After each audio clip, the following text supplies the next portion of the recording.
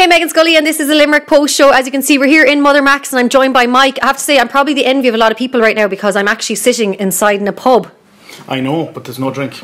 Absolutely not. No, there isn't, and that, I suppose, is what we're here to talk about. The pubs did not reopen in phase 4. On Taoiseach Micheál Martin announced that he'll be reviewing this again in a couple of weeks. Can you just talk to us about being a pub owner, how detrimental it is and how it's been the last couple of weeks? I think let's go back to the beginning. I mean, we closed our doors on the 15th of August, or 15th of March because there was a concern over health and well-being of the people of Limerick and people of Ireland.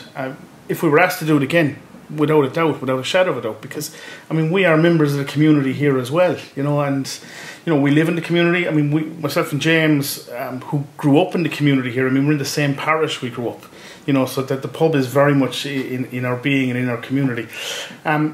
It's been a hard 5 months. It's been a long 5 months, and really, I suppose there's probably 3 factors to it. Number one, the financial factor of it. I mean, we've received very little support as a business. Personally, yes, the PUP and the TWSS, we've received payments, but the business itself has not received a lot. Very, very small in what's coming in. And the fact that we have been unable to trade. So, I mean, our licence has basically been, I'm going to say revoked, even though it still exists, but it has been revoked. The second thing is, I mean, the social side of it. I mean, we are very social beings, right? And our staff are very social people as well. So you remove that from it. I mean, and you take, come in here on any evening of the week, any day of the week, there's always someone at the counter, there's always a bit of chat and banter going on. And that is certainly missed, right? We miss it. Wholeheartedly miss it, and I know our customers miss it. We're doing Zoom calls, we're doing Google Meet, we're doing all this kind of mad stuff at the moment, just to try and keep things going. And then I suppose the third thing is, it's not what we have been asked to do, i.e. close, but it's how that message has been delivered to us. I don't mind. Give us a direct answer. Ask us a direct question, and we'll stand up and we'll be counted as publicans. But don't drag it out and don't talk about us behind closed doors. In the lead up to any of the decisions that have been made in the days prior to it, we're hearing the news, we're hearing on the media, we're getting feedback, but no one is talking to us. And it makes it exceptionally difficult for us, number one, to plan, but number two, for our staff. Who are sitting at home right now, and I mean, some of them are, they're quite happy to receive that payment, but they're mad to come back to work, and it's really, really difficult for them because they don't know what's happening, and they're building themselves up to come back, and then they're being let down again, and it's like an emotional roller coaster. It's really, really difficult. And then as well, I suppose another thing is half the pubs in Ireland are open at the moment because they're serving some form of food costing €9 at least. So that must be tough as well to see other people trading like that, and then knowing that you've got such great space here, but just because there's no food, you can't open your doors. You know what? We've always had a philosophy here. We focus on ourselves and not anyone else. So I mean, if people can open the door and they can do what they're doing, let them off. I have absolutely no problem with that. I wish them the best. We just can't do it here ourselves. And we're not the only pub. I mean, there's quite a number of pubs up and down the country. I mean, there's 3,500 to 4,000 pubs involved that can't actually open because we're not food houses. We're not certified by the HSE. We don't have, I suppose, it's not our thing. It's not what we do. We're not good at it. And I suppose we never really want to do something we're not good at. We're good at serving beer, we're good at running a public house, we're good at all the entertainment that goes with it, right, and all the characters. Dishing up a pizza for €9 or a substantial meal, that's really, really not our thing. And one thing that you did do, and I suppose you adapted to, and I've seen it especially across social media, has been the growlers. So can you tell us about that and how that's been going? Well, we if the truth be told, we began by actually having counselling sessions at the side of the pub, which with our customers who we haven't seen in a while, we're kind of passing and having a chat, and it was more of a mental health thing for us, though we were getting to connect back with the guys in the community and the girls and all that good stuff, and I suppose as one of the leading craft beer bars in the country, we support quite a lot of indigenous breweries here. Like Treaty City being the local one. I mean, but then you're going outside to Kilmaley in County Clare, which would be Western Herd. We go down as far as Mitchelstown. We have 8 Degrees. You go across, then you have White Gypsy in Templemore, right?